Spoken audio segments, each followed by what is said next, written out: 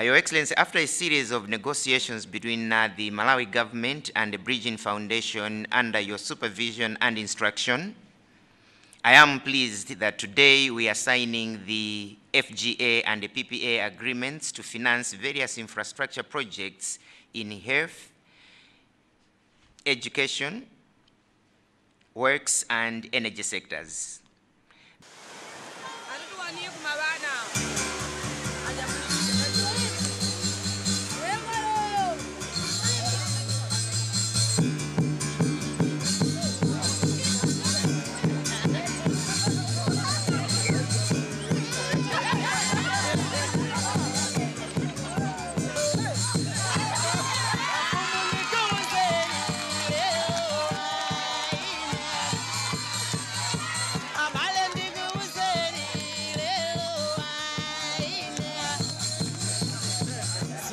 28th November in the year of our Lord 2022 shall remain a memorable day in the history of Malawi as far as financial signing agreements between the government of Malawi and its development partners is concerned.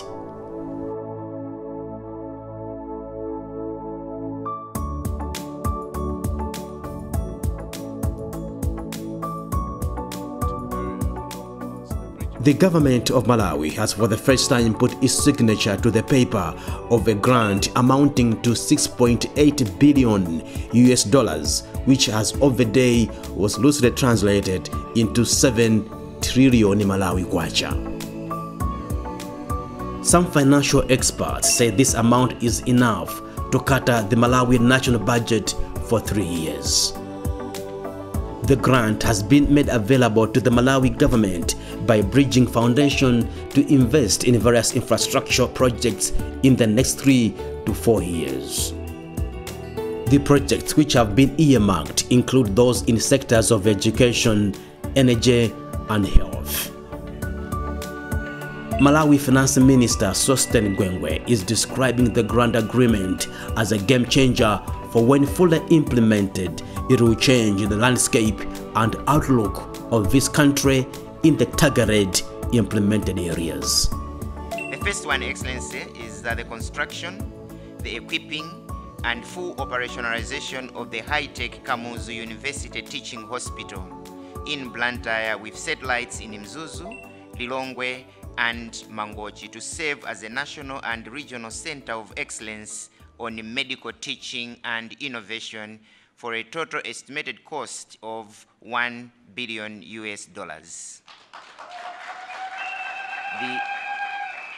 The second project, Excellency, is the construction and equipping of Inkosi Yamakosi Mberwa University with a high-tech livestock industrial center in Malawi for a total estimated cost of $480 million. The third project, Your Excellency, is the construction and equipping of the high-tech bioscience and fertilizer manufacturing industrial park at Luana for a total estimated cost of $750 million.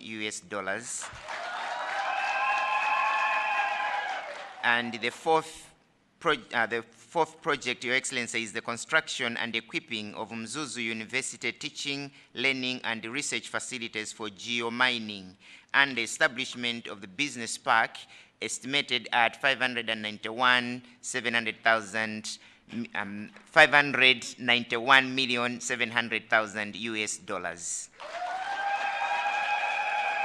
And the fifth project, Your Excellency, is the construction and equipment of Malawi University of Science and Technology High Technology and Engineering Hub, estimated at $185 million. And the sixth project, Your Excellency, is the construction of Capitol Hill Twin Tower project, providing 228,000 square meters of office space for ministries, departments, and agencies in Lilongwe for a total estimated cost of $230 million.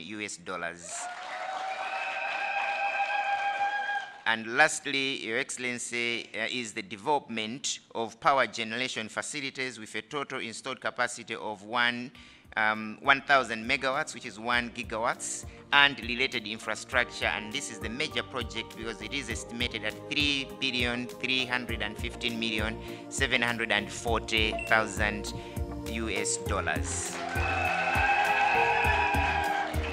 Gwengwe adds that the investment is aimed at unlocking bottlenecks in the country's investments, more especially to those projects that have stagnated for a long time.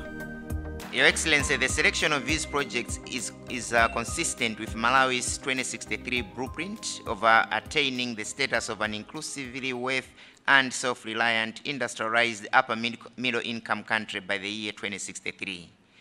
They will also assist Malawi to achieve the United Nations 2030 Agenda for Sustainable Development, the AU Agenda 2063, as well as the SADC Vision 2050. Most importantly, Excellency, the implementation roadmap or timelines have already been formulated and agreed upon by the two sides. And after your charge, Excellency, we, your team, are ready to move as quickly as possible from tomorrow. In his remarks, Professor Tanko Mohammed, who is the president of Bridgin Foundation, says his organization intends to bridge the gap in finance between Africa and the West. He adds that this can only be achieved if universities in Africa are implementing projects that are very innovative to provide answers to their financial challenges. The West, when I say West, I mean the United States of America, Israel, European Union, member states, they're all willing to contribute to the development of the country. All I know from inside those institutions is that money is not the issue in the West. Money is a big issue here in Africa. We, Bridgin Foundation, we are trying to resolve this gap. How comes that you need such a funds that is available in the West and here you don't have it? Therefore, we are aiming to bring technology, we're aiming to bring funds, we're aiming to bring experts and transfer all this knowledge to university, which is why I wanted to thank Professor Adipala and I wanted to thank also Dr. Mary Shawa because of the university Forum that make this also possible. Once we bring those funds, once we bring those technologies, once we bring those experts, our intention is to transfer the full knowledge to locals. He also emphasizes that their mission as a foundation is to contribute to the economic, social, and industrial development of emerging countries. 150 billion euros. Professor Tanko said the foundation is not only in Malawi to support the country alone, but the financing is also there to boost the Western economy. I will not talk like my colleague at the European Union in USA. I will tell you exactly what's going on. I've been working in European Space Agency that sends rockets today. I've been working at the NATO. I've been working at the European Commission for almost 12 years. The only one thing I can say is that we are here not only to support Malawi, but also to support the West. It's also the opportunity for the Western, for the USA, for Israel, for Europe to implement projects here.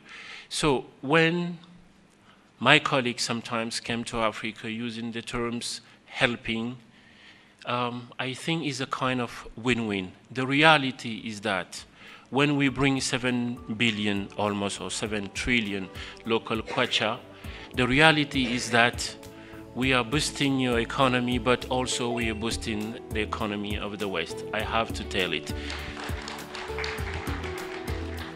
That the hard work. Also speaking during this memorable occasion was Executive Secretary of the Regional Universities Forum for Capacity Building in Agriculture, Dr. Patrick Okori, whose co-opted board member is a daughter of Malawian soil called Dr. Mary Shawa. He urges stakeholders to speed up the implementation of the agreements. Today, is a day of immense importance for the people of Malawi, a country that I firmly consider as my own country. Today is important in the course of my life journey in Reform, and indeed in the life history of Reform as a network of African universities across the African continent. This is an immense achievement for the higher education sector in Africa. We will look back to this day for many years ahead with pride that the hard work was worthwhile. Your Excellency, arriving to this day has taken the team gathered here today a period over 2 years since the meeting of your delegation with the Reform Bridgin in 2019 in Ghana during the Reform Annual General Meeting in Cape Coast, Ghana. Your Excellency, I come from a humble village in Uganda, where when growing up, our mothers worked together and taught us the virtue of collaborative work. Your Excellency, I say this because of your personal involvement in the development of this project that has become visible. You therefore created room and trust for the diverse teams to work together. That confidence and the trust is what has brought us together today to this auspicious occasion. He says the signing of 7 trillion Malawi Kwacha grant with the Bridgin Foundation is a victory to the whole continent of Africa. He reveals that this signing ceremony is a culmination of the years of collaborative efforts and intense negotiations. I applaud the Vice Chancellors for their immense and timely response, for coordinating the activities within their universities, meeting the cost of their staff to participate in the writing process and all the documents. I record my special appreciation that they gave for providing the funding that has made us able to take these bold steps today, Your Excellency.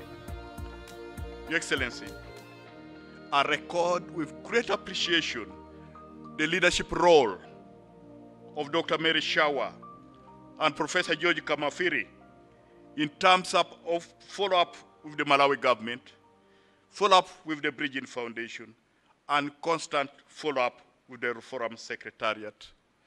They have been a great ambassador for Malawi and for the people of Africa.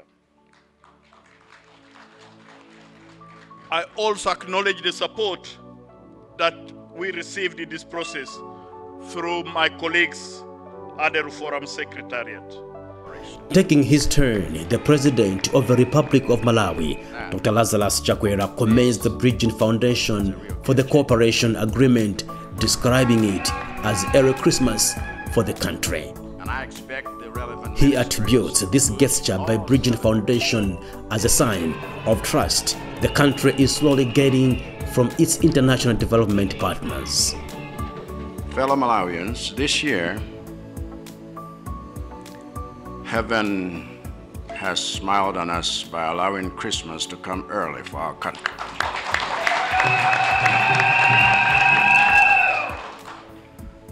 Never in the history of this nation has there been a developmental program as momentous as the one we are embarking on today with the Bridgin Foundation, which has agreed to sign a cooperation agreement with the Malawi government today with the aim of investing $6.85 billion into various projects over the next 3 to 4 years.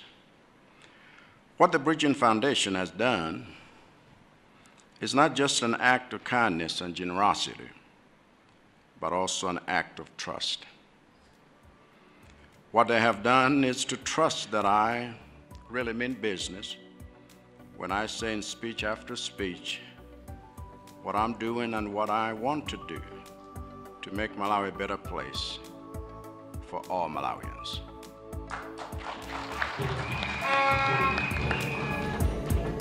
He says with this grant, the foundation has helped Malawi to fulfill her vision to build, among others, Nkosiamakosi Mberwa University and Twin Towers at Capitol Hill in Lilongwe.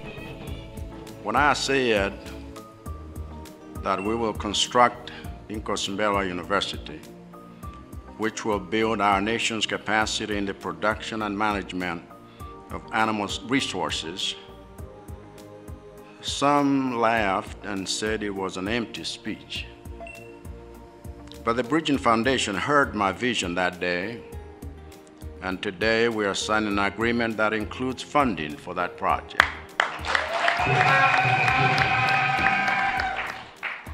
When I said that we will increase our electricity generation capacity to 1,000 megawatts, some mocked and said it was an empty speech, but the Bridgin Foundation heard that vision.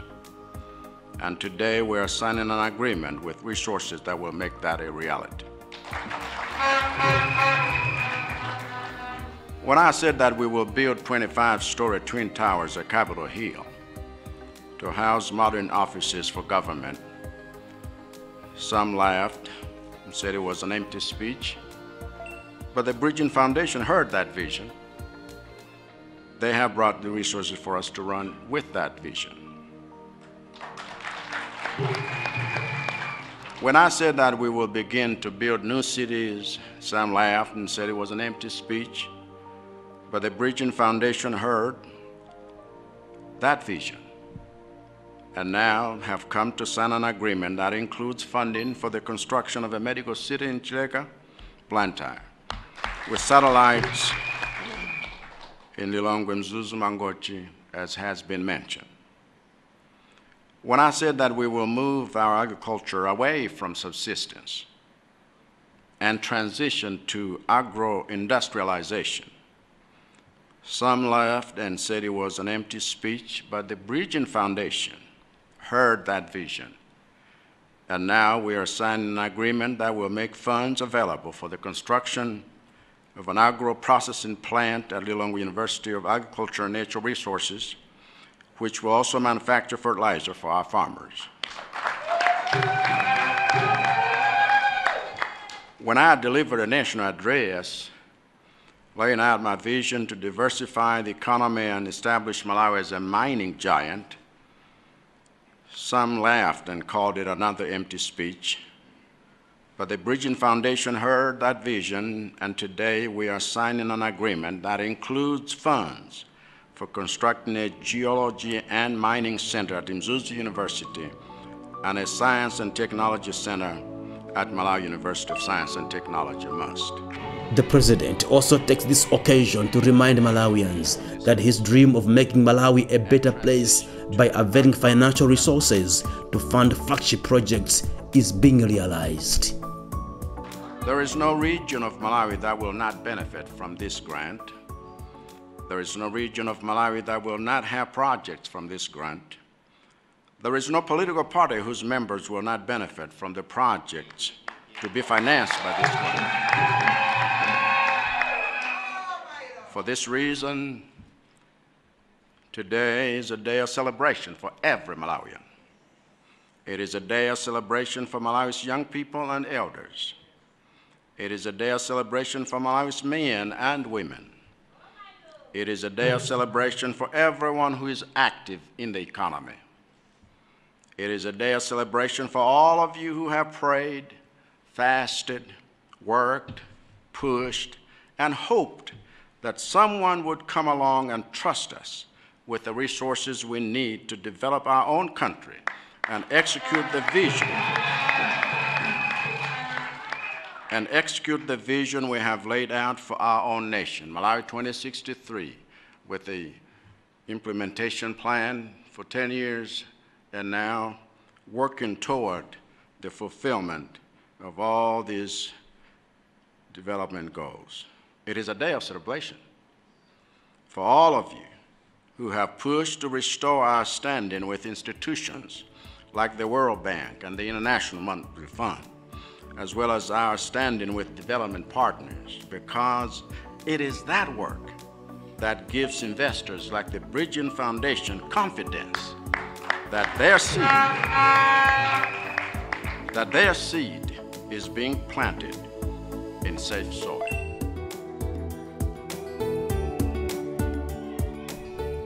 Bridgin Foundation sets a rigorous governance and compliance framework for the effective collaboration between project stakeholders, government, Western solution providers, auditing and management firms, local subcontractors, research centers, and universities.